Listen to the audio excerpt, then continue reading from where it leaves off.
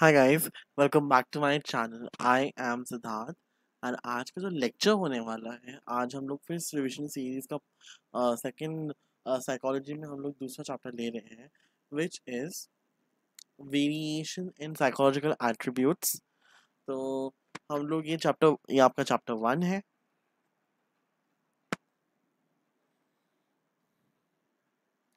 Right, तो chapter 1 का ये दूसरा part 1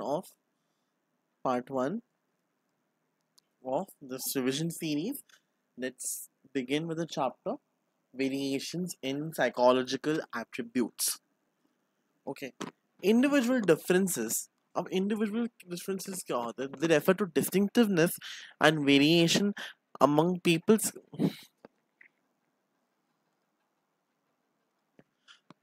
They refer to distinctiveness and variations among people's characteristics and behavioral patterns.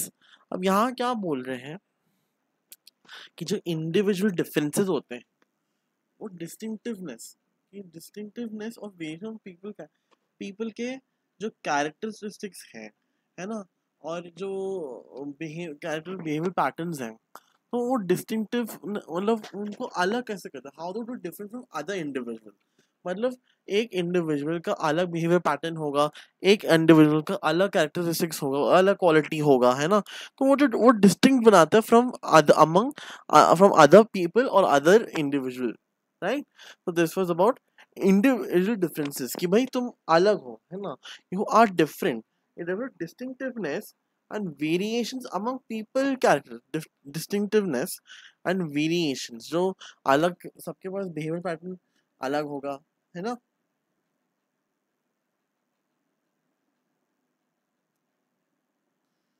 Sorry,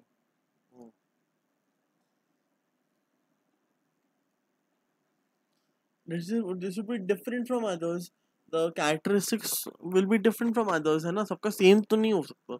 हाँ, थोड़ा बहुत दो तीन क्वालिटी सेम होंगी कैरेक्टरिस्टिक्स, पर पूरा चीज तो अलग होगा ना।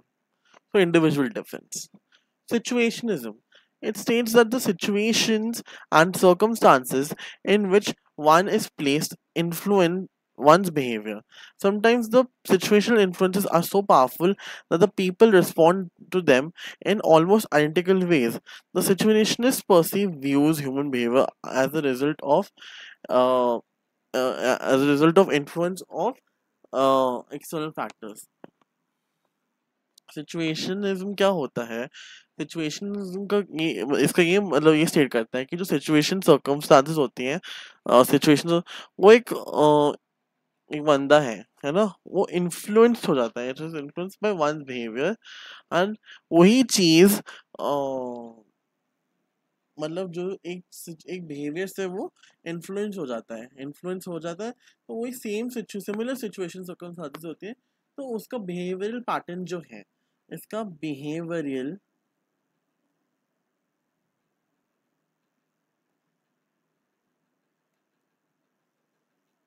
वो उसका सेम ही होता है, सेम मतलब इन्फ्लुएंस हो जाता है, तो वो सेम बिहेवियर पैटर्न दिखाता है।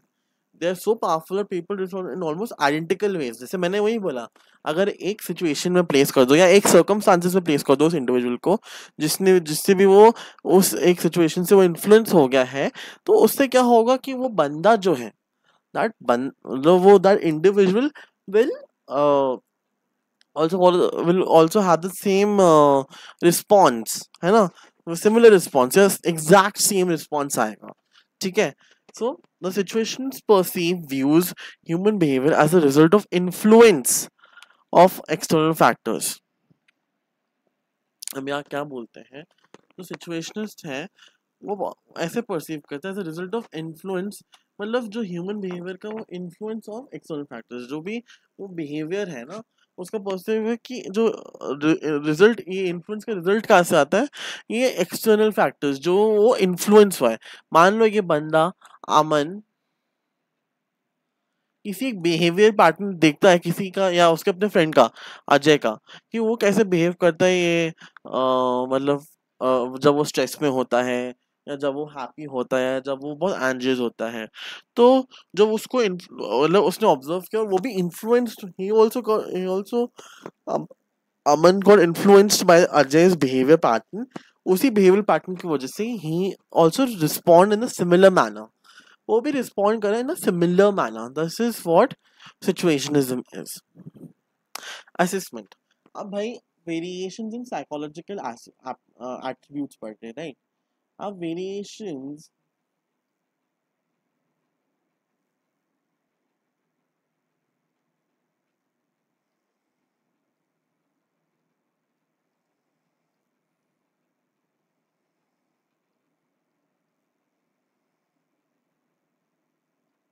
Okay, variations in psychological attributes पढ़ रहे हैं।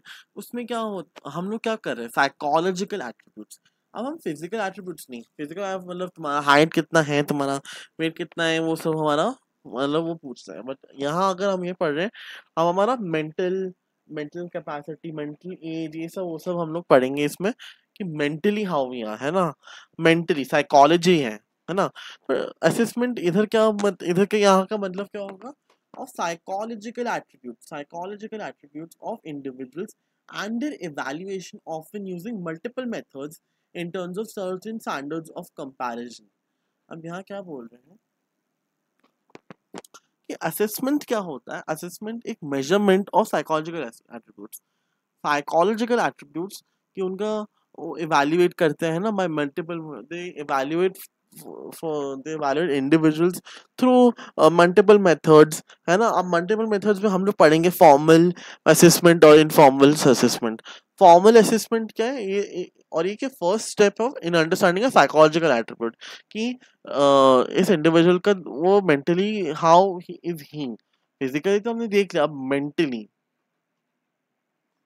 हम मेंटली बात कर रहे हैं, how mentally that individual is, है ना। तो उसका हम लोग असेसमेंट करते हैं, और ये फर्स्ट स्टेप, ये it is the first step understanding the psychological attribute of an individual, कि हमको अगर इसका एट्रीब्यूट निकालना है, इसको इवैल्यूएट करना है, तो हमें कुछ मेथड्स लगाने पड़ेंगे, है ना। पहले समझना पड़ेगा कि how is he, how is the individual, how is he और शी फीलिंग, है ना। So it is the first step in understanding the psychological attribute. Formal assessment क्या होता है, it is objective, standardised and organised. Informal क्या है, it varies from case to case and from one assessor to the other and is therefore open to subjective interpretations। Formal क्या है, it's an objective assessment, standardised according to standards and organised वे में है। But अगर हम informal assessment की बात करें, it is it varies from case to case और from one individual to one individual। हम इनफॉर्मली हमें इंडिविजुअल टू इंडिविजुअल देखना पड़ता है, केस टू केस देखना पड़ता है, and it is open to subjective interpretations. Psychological assessment uses systematic testing procedures to evaluate abilities, behaviors, and personal qualities of individual। The ways assessment methods are। तो अब हम लोग मेथड्स देखने वाले हैं।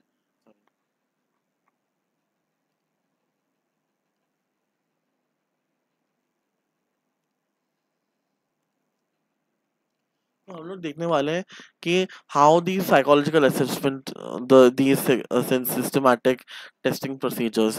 फर्स्ट है साइकोलॉजिकल टेस्ट, देन होता है interview, case study, observation and self report. Psychological test एक ऑब्जेक्टिव और स्टैंडर्डाइज मेजर है ऑफ एन इंडिविजुअल्स मेंटल और behaviour characteristics। Objective tests have been developed to measure all the dimensions of psychological attributes। Psychological test क्या होता है, ये objective और standardise measures लिए जाते हैं, मतलब एक अकॉर्डिंग टू स्टैंडर्ड्स, है ना, एक स्टैंडर्ड के थ्रू ये टेस्ट लिए जाते हैं, और two of N individuals mental और behavioral characteristics, mental and behavioral characteristics। Objective tests have been developed to measure all the dimensions of psychological attributes, all the dimensions, है ना।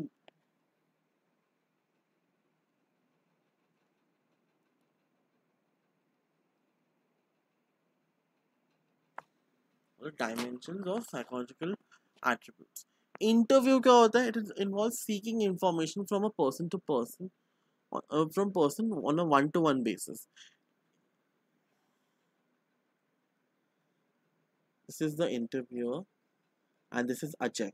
तो इनका ये क्या कर रहे हैं? इंटरव्यू ले रहे हैं. इंटरव्यू मतलब इन द सेंस कि इंफॉर्मेशन ले रहे हैं कि आपका बैकग्राउंड कैसा था, हाउ वाज योर चाइल्डहुड, आपको कहीं ऐसा स्कैर्ड तो नहीं, मतलब ऐसे एक इंफॉर्मेशन चल रहा है, इंफॉर्मेशन ले रहे हैं फ्रॉम अजय कि how is he feeling mentally. Physically तो हमें दिखता है बट मेंटली तो नहीं दिखता ना, तो mentally she is seeking information. तो in that sense she can help, that person can help तो असेसमेंट के लिए. Case study. It is an in-depth study of an individual in terms of his or her psychological attributes, psychological history, and the construct of her is psychosocial and physical environment. They're based on data generated by different methods. For example, interview or observation. Case study क्या होती है? In-depth study होती है of an individual in terms of his or her psychological attributes, उनकी psychological history in the context of psychophysical, कि environment उनके वहाँ कैसा था, how was the environment there, psychosocial attributes है, psychological history है ना. the based on data generated by different methods. अब इसकी भी different methods है. फिर observation, interview, जैसे interview हमने पढ़ा ना, और observation.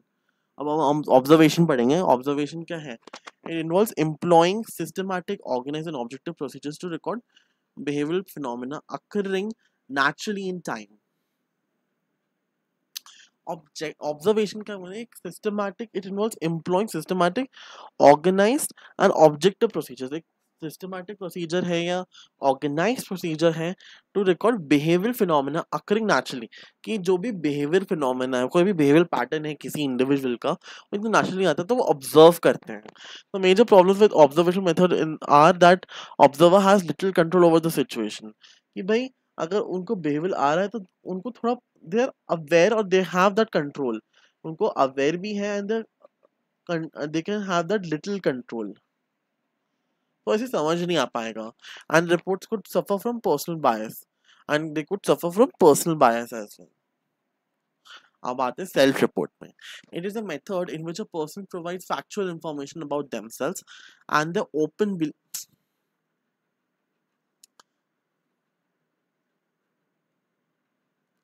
and their open beliefs they hold.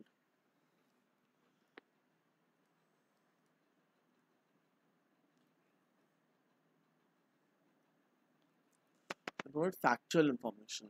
Such information may be obtained by using an interview, schedule or questionnaire, a psychological test, etc.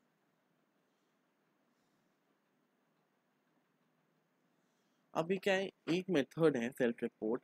It is a method in which the person provides factual information about themselves. कि अपना एक factual information देते हैं, उनके open beliefs, वो क्या, वो चीज, जो चीज वो होल्ड रखते, that they hold. Such information में B obtained by using an interview schedule और questionnaire, a psychological test etcetera. तो कुछ भी हो सकता है. एक इट कैन बी ऑब्टेन्ड, मतलब सेल्फ रिपोर्ट कैसे? इंटरव्यू लेके हो सकता है. एक फैक्चुअल इंफॉर्मेशन, जब पर्सन है या एक इंडिविजुअल अपना फैक्चुअल इंफॉर्मेशन प्रोवाइड करता है अपने बारे में एंड देयर ओपन बिलीव्स, अपने बिलीव्स के बारे में दैट दे होल्ड.